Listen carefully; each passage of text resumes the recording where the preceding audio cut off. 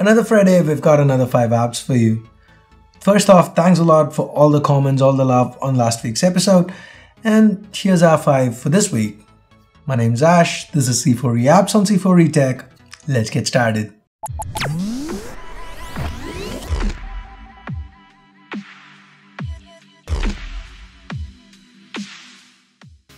Let's start with Cover.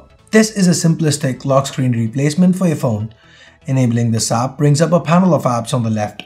You can drag the cover from an app halfway to take a quick peek on the app or drag it to fully open the app. Cover has triggers like location based on which it changes a few settings like the ringer and so on, helping you automate more efficiently. Additionally, it also learns and curates apps as per your use at a set location. I, for example, use Gmail a lot at work, so here you can see it right up top. You also get an app switcher panel which can be triggered from the home screen.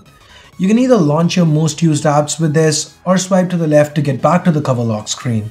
One obvious con here that might stop people from using this is the fact that you can't set a password for the lock screen.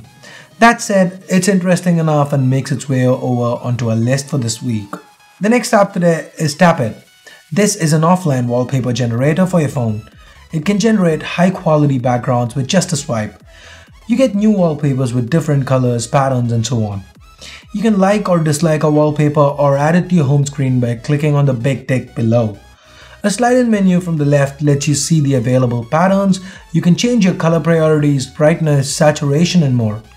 The history displays all the wallpapers generated by you. Additionally, Tappet also lets you automatically change the wallpaper at set intervals. You can even add shortcuts to customize the wallpaper right from the home screen. If you've been on YouTube for a while and have gone through the comment sections, I'm sure you'd have seen a bunch of images made up of text. TextPictures is an app that lets you create such things.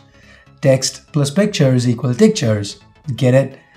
TextPictures has categories like anger, sad, happy, funny, and so on. You can scroll through the different pictures present and long press on a picture to copy it and paste it onto your messenger or social media app of choice. The recent tab shows all the recently used pictures. You can also customize a picture or favorite it. This is a fun little app that I'm pretty sure you'd like to try. If you've ever wanted a more feature-packed clipboard, then Clipboard Actions is an app that might interest you. This app offers traditional features when you copy something. Once you copy text, let's say a link, a notification pops up giving you options to open said link, share it, or shorten it using bit.ly or bit.ly. You can view the older copied text by tapping on the arrows from the notification bar. There are a lot of features depending on the type of text you copy, like for example, you can translate copied text, search for an address on Google Maps, and so on. Opening up the app, you can view all the copied content here. You can clear items from the clipboard by swiping to the left. Under settings, you can see all the actions available and can toggle any action on or off. Moving on to the last app on today's list, we've got AudioVision. AudioVision is an audio visualizer cum music player. AudioVision looks like your regular music player and has your tracks sorted into songs, playlists, and so on. The regular stuff. But what makes this different is the fact that when you play a track, you get a visualizer and you can swipe to switch between different ones, and some even let you customize it with logos. There are other customization options as well. Barring this, AudioVision is quite a decent music player by itself. It even has a built-in equalizer. If a functional music player with a cool visualizer is something you're looking for, then this one's for you. So that's it for today's episode of C4E Apps. Did you like the apps that we mentioned today? Are there any that you want us to test?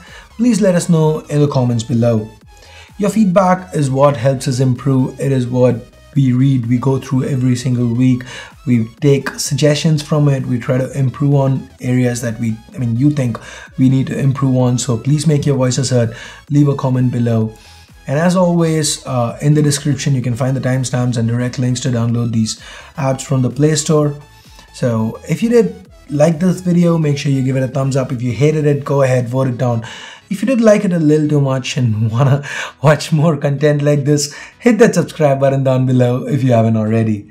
So that's it for now. Thanks a lot for watching. Till next time, this is Ash here from C4E Tech signing off. You guys have a great day. Bye-bye now.